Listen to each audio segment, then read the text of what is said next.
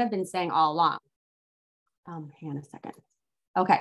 So I used to do retail sales for a very long time. I used to actually manage a retail women's clothes store for 15 years.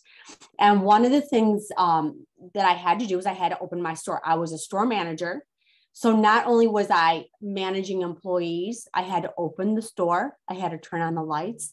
I had to go to the bank and do all these things. And what I call these things, I call them mechanical. They're mechanical things because they're things that help you operate your business and things that you have to get done. So then what I do to incorporate that type of mindset, I incorporate it into any job that involves sales, whether it be doing what I'm doing now with Lavelle as my main hustle, or my side gig, my plan B for my other job. I have to have that same thought processes. Meaning, okay, so if I'm going to go and do Thrive and sell Thrive, I have to open my doors. I have to let my clients know that I am available. Now, some of you may be available 24 hours a day. That's up to you guys.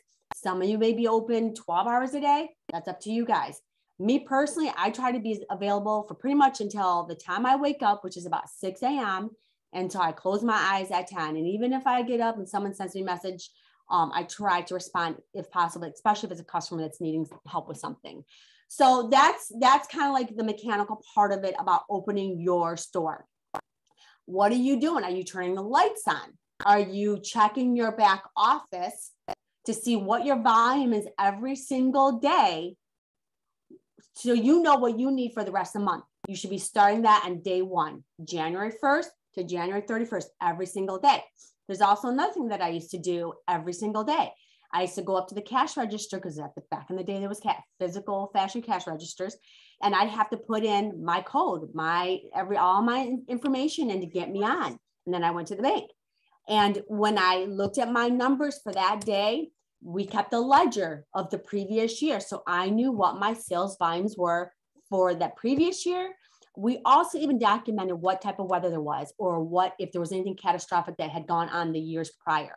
So I knew when to forecast. I knew what my goal was to increase my sales volume based on what I did last year.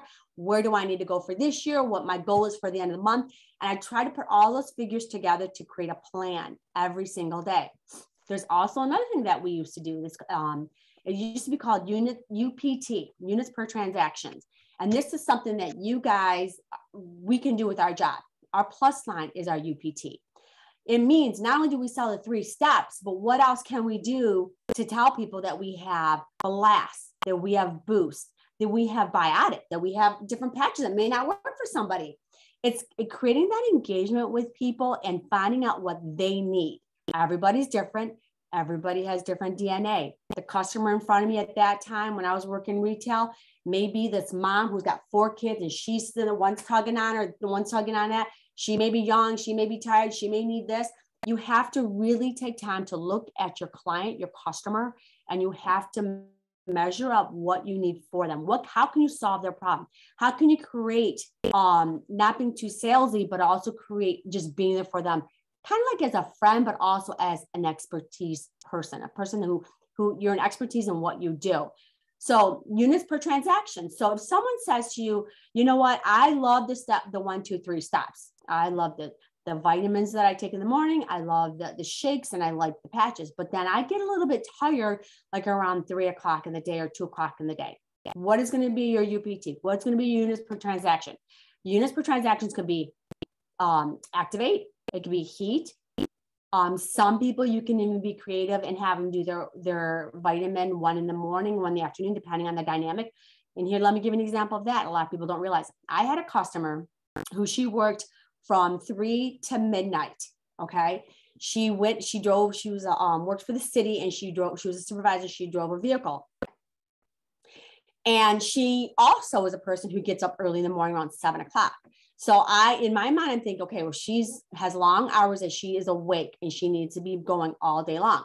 So I told her this was our solution. Do 1 capsule in the morning, do your shake in the morning, and put on your patch. And here's another issue that I had with this particular customer. She had an issue with eating a lot of chocolate and having a really bad sweet tooth midday. So what I suggested to her before she went into her 3 o'clock job, because that was right around the time that she would get her craving, and she wouldn't eat anything healthy. She would go grab a box of chocolate, and she told me, she goes, I would eat the whole box of chocolate.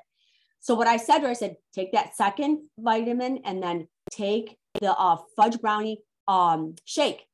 So that helps her not being super hungry. It gave her some health, and it gave her some of that chocolate feeling. And she absolutely loved it.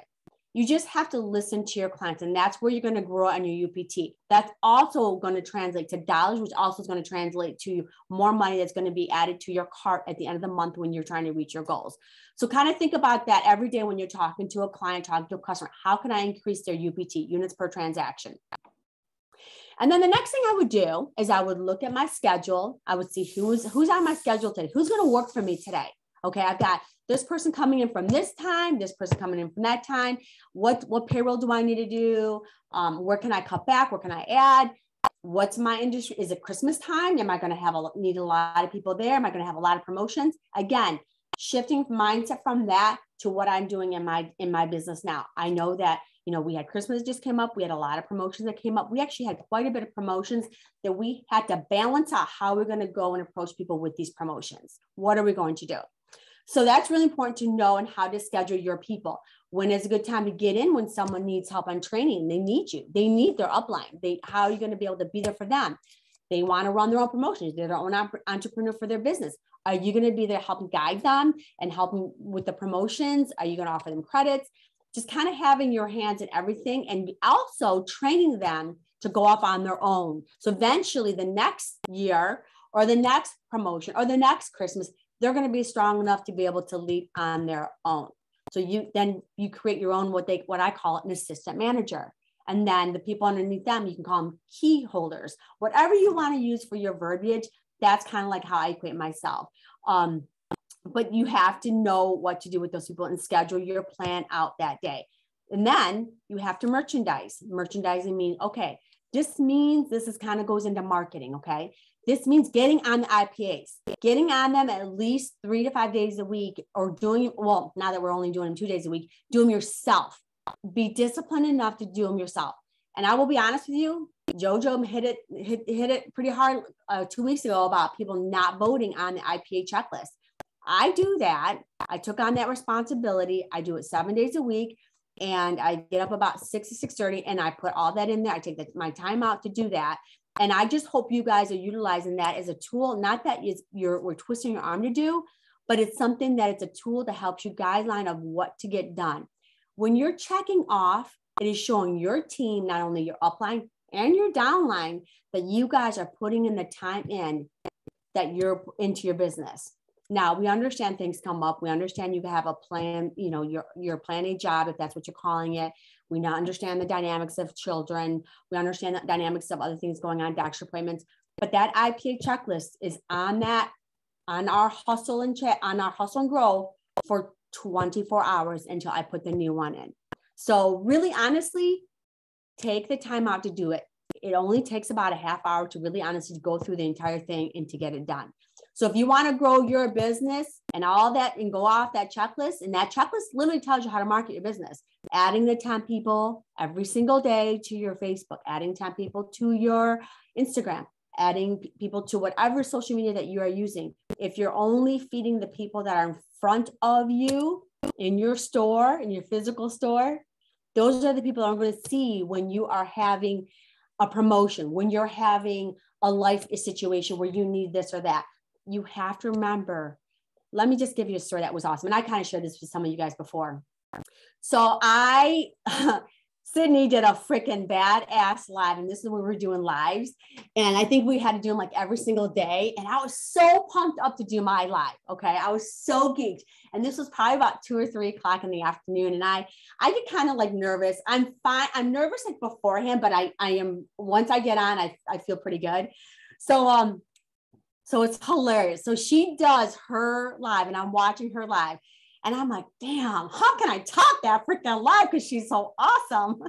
Said you do some awesome live, and Jess, you too, for sure.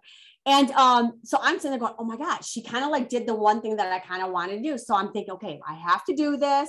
Okay, I'm going to do it on Instagram because my audience is not as big on Instagram than it is on Facebook. And so I tried to shift myself to try to balance off each other. So what I did is I looked around my office, and if you guys can see, that's my store. That's literally my store every day.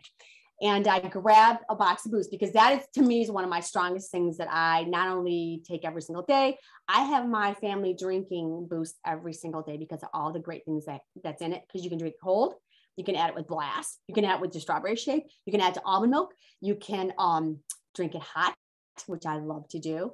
So I went on Instagram and I did my live, and I did it on Boost. And we were running the promotion, the buy one, get one promotion. And guess what? When I got done doing that live, I immediately got a hit. And I got a brand new customer out of it, and she bought 2. So you just never know. You have to step outside your comfort zone and just do it. And you have to learn to bounce. Like today, what I'm doing right now, I'm bouncing because I didn't think I was going to be able to do this in literally an hour's notice, but I'm doing it. And I hope I'm doing okay. And so just regardless of everybody else, they look so professional when they're doing their lives or their reels, whatever it is they're doing. Guess what? People want to see you. I have people that follow up with me a year later that weren't even interested at the beginning. And I'm sitting there going, oh my gosh, I got to do my 1, 2, 3 steps. What am I going to do today? Okay, well, I'm nervous to do my live. I mean, literally, we can get caught up in our brains, but unless you are consistent in doing it, a year later, someone may buy from you because you were consistent, because you did do it, because you step outside your comfort zone. And it's hard. I'm not going to lie. It's hard. I mean, you guys are going to laugh on this one, but when I was in high school, I used to like stutter a lot when I was around a group of people. And I did not think of myself at all as a salesperson at all. It was my first time I worked at a men's clothes store. My girlfriend conned me into doing it. And I had to approach men. This is when IOU and Z-Cav reaches were popular. You guys, some of you guys are a little too young for that, but there was a trend, merry-go-round DJs. They were the very popular hit thing. This is like 88 timeframe. So I would have to go up to these really cute young guys and try to sell them, all this really cool stuff. And until I did that and I practiced it every single day, I was a mess until it became secondhand to me. And just like when you do your lives, the more you do it, the more you do your reels, the more you have conversation with your clients and follow up with them, you're going to get better at it. You're going to be able to know how to shift. Everybody's different. So you're going to have to learn how to do that. And you're not going to learn how to do it if you stay in your box at home, in your bedroom, not doing it and just contemplating it more than what you need to be doing. You just have to do. And then you have to think about, let's see, I'm going off the list here. When you are also doing your lives, your reels, and anything you're doing on social media, because a lot of our business is involved in social media, are you going into your website on your cloud office and are you checking your website traffic? Because if you got like 79 people hitting you up that day, you need to find out why. This is part of the marketing thing. You have to do research and find out when you really were hot, when you were cold, how can you tweak it, what you need to do. What did you do that day? What gave people the urgency to get on your website, and try to duplicate that. And then if there was something that didn't work, just tweak it up a little bit. You're not a failure. That's the least thing that could happen. This is all going to be trial and error of what's good, what you're going to be comfortable with, and what you're not going to be comfortable with. But cut yourself some slack. Okay. Remember that. When you are getting objections, like I would have customers come into me in my store. It was called Hit or Miss.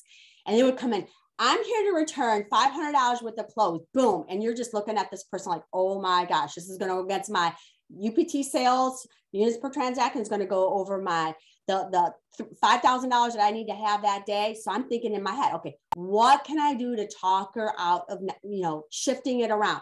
So then I would try to say, well, what was it about these things? What happened to them? And then she start engaging into why something wasn't fitting right. Well, guess what? I have something else that may work for you that's very similar. This is important because this is why it's important to know your product, because sometimes what might not work for somebody may work the best for somebody else. Know your product and know how to shift. Listen to what people are saying. So when you look at objection, when someone comes in and says, no, I don't want this, don't look at that as something bad. Look at that as going to help you grow and how to be able to solve a problem. Okay. Be creative. You don't have to do it like how Sid does it, or Haas does it, or Julie does it, or Jess does it, or Mary does it. Be creative about how you're kind of selling yourself. Just be calm, collective, and be creative. Let's see how much time. Oh my gosh, I'm going so fast, and all my topics are kind of running out here.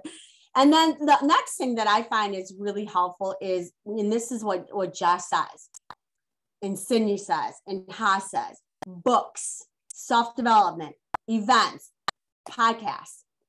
So last year, right around the time that Thrive-Palooza came around, and I again, I've shared this story before, and some of you guys have heard it, some of you guys have not. And I had a lot of objections going on at that time, not only with the whole C word going around. I was getting a lot of family stuff was going around. People were dropping off like flies, and it was getting to, and people were complaining, upline, downline, and not specifically anybody here was just, they're obviously not with the business anymore. But I started to feel like, oh my gosh, this is just, I want to throw in the towel. And I said, you know what? I'm going to go to Thrive-Palooza. I'm going to go. I paid a ticket for my daughter to go with me because I didn't want to go by myself. And I decided to go. And one person showed up from our hustle and grow team. And that person I locked arms with and learned so much. And it became where I was going to throw in the towel. It motivated me because everything that went on there, it went from just learning from her, from learning from the speakers. Gary John Bishop was freaking fantastic. And every time that there's Thrive-Palooza or another event or another Zoom with leaders, it's always good to listen, because you're only going to learn what you know at that moment for the person that you're listening to. It's always good to get variety. That means not only a variety of that podcast, that book, that event. Everybody has a piece, and it's really important to listen to everybody, because something's going to stick. This little tool from this person, that skill set is going to stick to you. That one's going to stick to you. That's going to stick to you. Some things may not work. I had a guy who gave me a book, a self-help book, and I read it. And I literally, after chapter 2, I'm like, this is not for me. This is not for me. So I still read the entire book, but I took out the pieces that I thought were going to be beneficial to my growth. And that's something that you guys have to realize. It's really important. You're only as good as what information you're taking in. So whether it be books, whether it be events or podcasts, it's really important to self-develop. And it's really important to do this on a daily basis. Now, for me personally, I'm kind of one of those really kind of freaky people. Like, I don't read a whole book all at once. I dabble. I'm a dabbler. I don't know if that's good or bad, but I dabble with, I every single day I read the Bible. Okay. I read something that is spiritually motivating. I'll read something from either Eric Rohr or Tom Hopkins or Mamie McCall. I mean, and Jess and Sydney and our leaders have so many great ideas. Like, she's got some books that she's going to have at the mastermind I'm really excited about pouring myself into. And it's just training. It's training. You have to look at this as a way to grow. And here's a mindset that's really awesome. If you were going to college, okay, you're going to go to classes, and those classes are I think I heard somebody. Sorry. Those classes are going to give you books, lots of books to read. So why would you not do for your own business? If you're into this and you want to grow your business, why would you not have your own books? Why would you not have your own growth? You're an entrepreneur. You are a manager. You have assistant managers called your downline. You have your upline, which is what I would call back in the day your district manager, and then your regional manager, and then the vice president and the president. And you have to understand that you need these people top and bottom to grow yourself.